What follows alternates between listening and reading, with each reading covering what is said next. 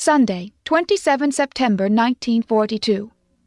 Dear Kitty, just had a big bust-up with Mummy for the upteenth time. We simply don't get on together these days, and Margot and I don't hit it off any too well either. As a rule, we don't go in for such outbursts as this in our family. Still, it's by no means always pleasant for me. Margot's and Mummy's natures are completely strange to me. I can understand my friends better than my own mother. Too bad. We often discuss post-war problems. For example, how one ought to address servants. Mrs. Von Don had another tantrum. She is terribly moody. She keeps hiding more of her private belongings. Mummy ought to answer each Von Don disappearance with a Franck disappearance. How some people do adore bringing up other people's children in addition to their own. The Von Dons are that kind. Margot doesn't need it. She is such a goody-goody, perfection itself. But I seem to have enough mischief in me for the two of us put together. You should hear us at mealtimes, with reprimands and cheeky answers flying to and fro. Mummy and Daddy always defend me stoutly. I'll have to give up if it weren't for them. Although they do tell me that I mustn't talk so much, that I must be more retiring and not poke my nose into everything. Still, I seem doomed to failure. If Daddy wasn't so patient, I'd be afraid I was going to turn out to be a terrific disappointment to my parents. And they are plenty lenient. I take a small helping of some vegetable I detest, and make up with potatoes. The Von Dons, and Mevrouw in particular, can't get over it, that any child should be so spoiled. "Come along, Anna, have a few more vegetables," she says straight away. "No, thank you, Mrs. Von Don," I answer. "I have plenty of potatoes."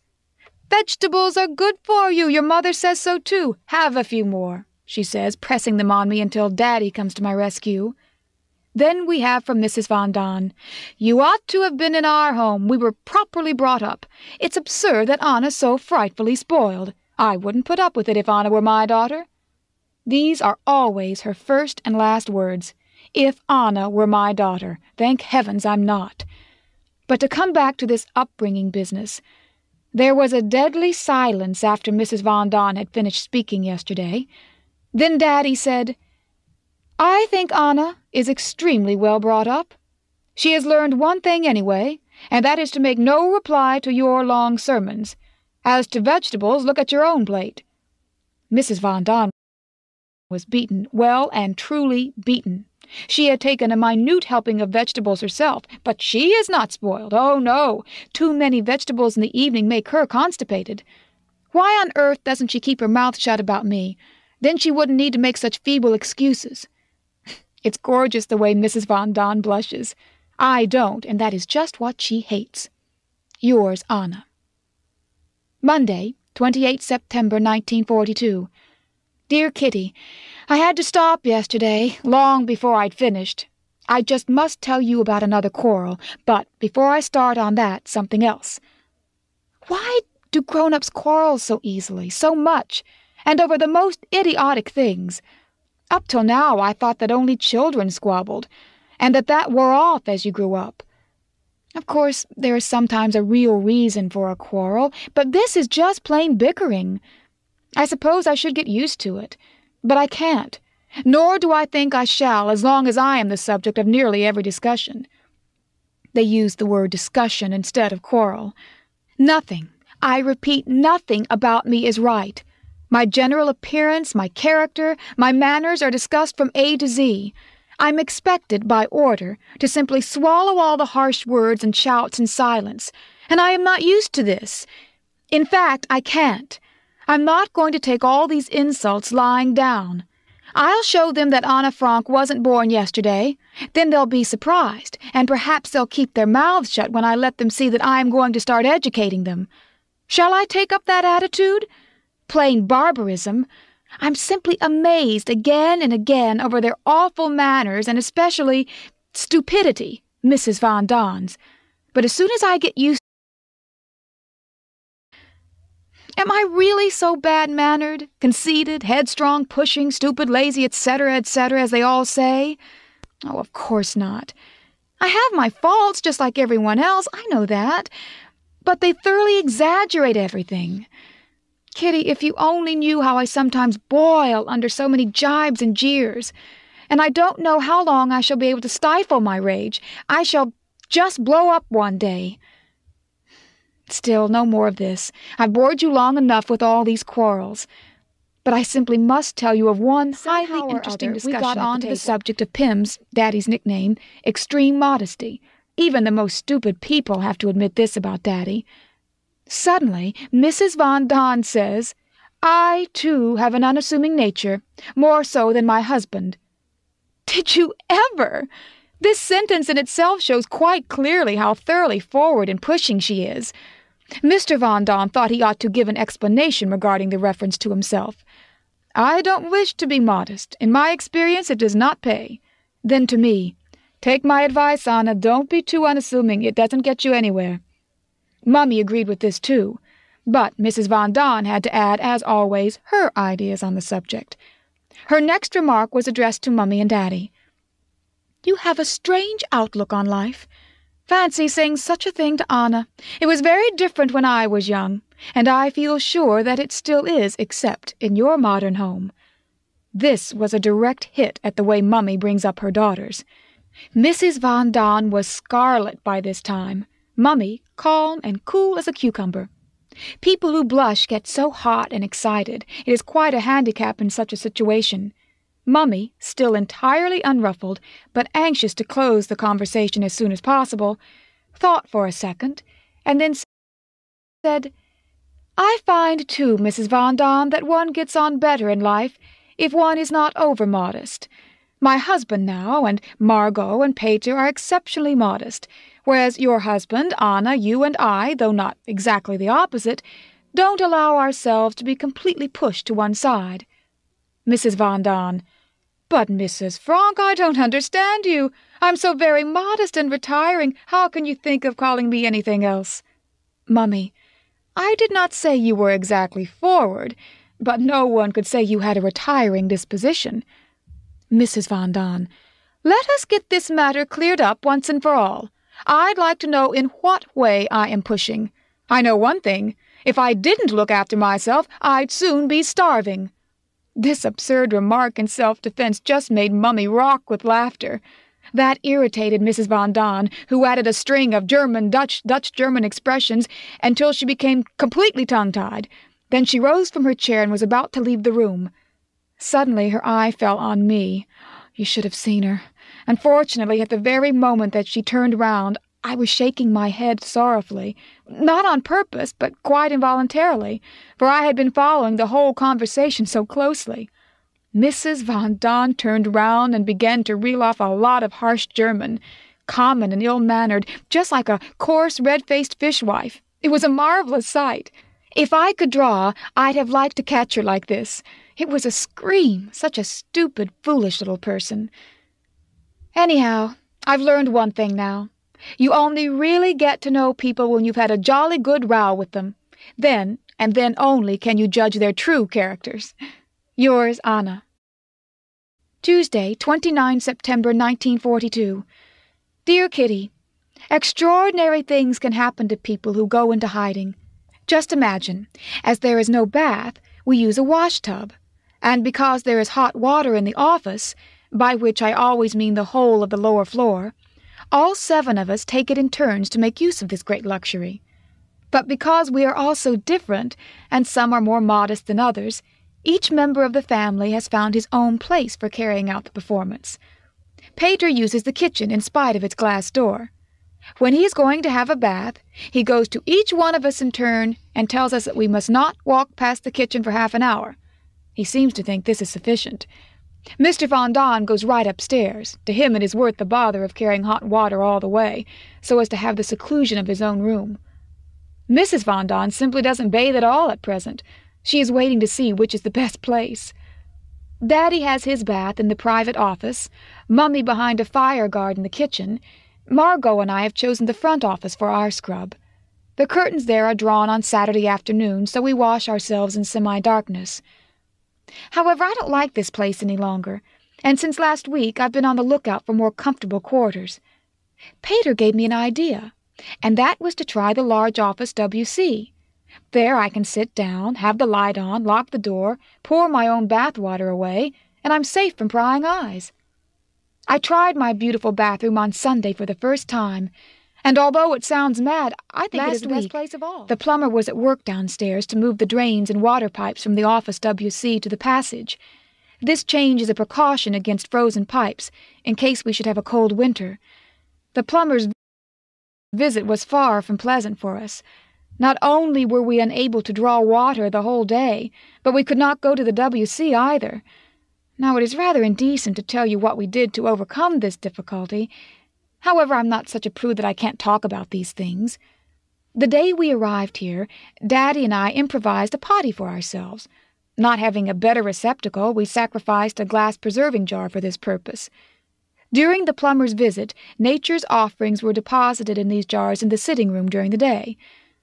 I don't think this was nearly as bad as having to sit still and not talk the whole day. You can't imagine what a trial that was for Miss Quack-Quack.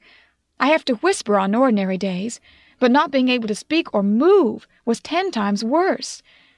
After being flattened by 3 days of continuous sitting, my bottom was very stiff and painful.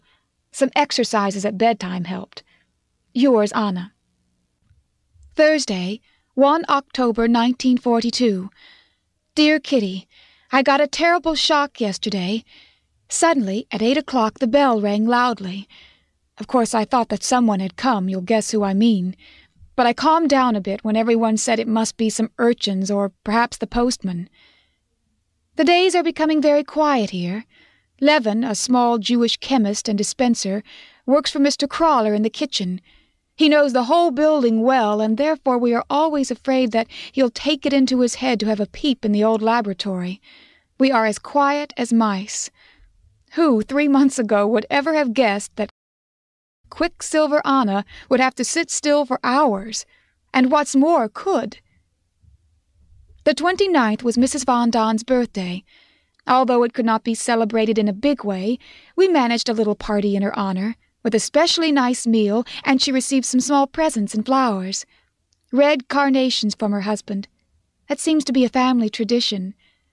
To pause for a moment on the subject of Mrs. Von Don, I must tell you that her attempts to flirt with Daddy are a source of continual irritation for me. She strokes his face and hair, pulls her skirt right up, and makes so-called witty remarks, trying in this way to attract Pim's attention. Pim, thank goodness, doesn't find her either attractive or funny, so he doesn't play ball. Mummy doesn't behave like that with Mr. Von Don. I've said that to Mrs. Von Don's face. Now and then Peter comes out of his shell and can be quite funny. We have one thing in common from which everyone usually gets a lot of amusement. We both love dressing up. He appeared in one of Mrs. Von Don's very narrow dresses, and I put on his suit. He wore a hat and I a cap. The grown-ups were doubled up with laughter, and we enjoyed ourselves as much as they did. Ellie has bought new skirts for Margot and me at Biencourt's. The material is rotten, just like sacking, and they cost 24 florins and 7.5 florins respectively. What a difference compared with before the war! Another nice thing I've been keeping up my sleeve. Ellie has written to some secretarial school or other, and ordered a correspondence course in shorthand for Margot, Peter, and me. You wait and see what perfect experts we shall be by next year. In any case, it's extremely important to be able to write in a code. Yours, Anna. Saturday, 3 October 1942. Dear Kitty, there was another dust-up yesterday. Mummy kicked up a frightful row and told Daddy just what she thought of me. Then she had an awful fit of tears, so of course off I went too. And I'd got such an awful headache anyway. Finally, I told Daddy that I'm much more fond of him than Mummy, to which he replied that I'd get over that. But I don't believe it. I have to simply force myself to stay calm with her. Daddy wishes that I would sometimes volunteer to help Mummy when she doesn't feel well or has a headache, but I shan't. I am working hard at my French and am now reading La Belle Nivernaise. Yours, Anna. Friday, 9 October 1942. Dear Kitty, I've only got dismal and depressing news for you today. Our many Jewish friends are being taken away by the dozen. These people are treated by the Gestapo without a shred of decency, being loaded into cattle trucks and sent to Westerbork, the big Jewish camp in Drenthe. Westerbork sounds terrible. Only one washing cubicle for 100 people, and not nearly enough lavatories. There is no separate accommodations. Men, women, children all sleep together. One hears of frightful immorality because of this, and a lot of the women, and even girls who stay there any length of time, are expecting babies. It is impossible to escape. Most of the people in the camp are branded as inmates by their shaven heads, and many also by their Jewish appearance. If it is as bad as this in Holland, whatever will it be like in the distant and barbarous regions they are sent to? We assume that most of them are murdered. The English radio speaks of their being gassed. Perhaps that is the quickest way to die. I feel terribly upset. I couldn't tear myself away when Miep told these dreadful stories, and she herself was equally wound up for that matter. Just recently, for instance, a poor old crippled Jewess was sitting on her doorstep. She had been told to wait there by the Gestapo, who had gone to fetch a car to take her away. The poor old thing was terrified by the guns that were shooting at English planes overhead, and by the glaring beams of the searchlights. But Miep did not dare take her in. No one would undergo such a risk. The Germans strike without the slightest mercy. Ellie, too, is very quiet. Her boyfriend has got to go to Germany. She is afraid that the airmen who fly over her home will drop their bombs, often weighing 1,000,000 kilos, on Dirk's head. Jokes such as, "He's not likely to get 1,000,000, and it only takes one bomb," are in rather bad taste. And Dirk is certainly not the only one who has to go. Trainloads of boys leave daily. If they stop at a small station en route, sometimes some of them manage to get out unnoticed and escape. Perhaps a few manage it. This, however, is not the end of my bad news. Have you ever heard of hostages? That's the latest thing in penalties for sabotage. Can you imagine anything so dreadful? Prominent citizens, innocent people, are thrown into prison to await their fate. If the saboteur can't be traced, the Gestapo simply puts about 5 hostages against the wall. Announcements of their deaths appear in the papers frequently. These outrages are described as fatal accidents. Nice people, the Germans. To think that I was once one of them, too. No, Hitler took away our nationality long ago. In fact, Germans and Jews are the greatest enemies in the world. Friday, 16 October 1942. Dear Kitty, I'm terribly busy. I've just translated a chapter out of La Belle Nivernaise and made notes of new words. Then a perfectly foul math problem and 3 pages of French grammar. I flatly refuse to do these math problems every day. Daddy agrees that they're vile. I'm almost better at them than he is, though neither of us are much good, and we often have to fetch Margot. I'm the furthest on of the 3 of us in shorthand. Yesterday I finished The Assault. It's quite amusing, but doesn't touch Joop de Hill. As a matter of fact, I think Sissy van Marksveld is a first-rate writer. I shall definitely let my children read her books. Mummy, Margot, and I are as thick as thieves again. It's really much better. Margot and I got in the same bed together last evening. It was a frightful squash, but that was just the fun of it. She asked if she could read my diary. I said yes, at least bits of it. Then I asked if I could read hers, and she said yes. Then we got on to the subject of the future. I asked her what she wanted to be, but she wouldn't say and made a great secret of it. I gathered something about teaching. I'm not sure if I'm right, but I think so. Really, I shouldn't be so curious. This morning, I was lying on Peter's bed, having chased him off at first. He was furious with me, not that I cared very much. He might be a bit more friendly with me for once. After all, I did give him an apple yesterday. I asked Margot if she thought I was very ugly. She said that I was quite attractive, and that I had nice eyes. Rather vague, don't you think? Till next time, yours, Anna.